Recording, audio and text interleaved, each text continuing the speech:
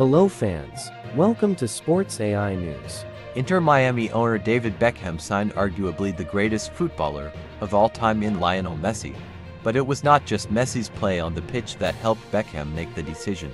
David Beckham has revealed bringing Lionel Messi to Inter Miami was done in a bid to inspire the next generation of American footballers, as well as his showcasing his talent on the pitch. Beckham brought in the biggest signing in Major League Soccer history last summer, with Messi signing with the Miami team until 2025.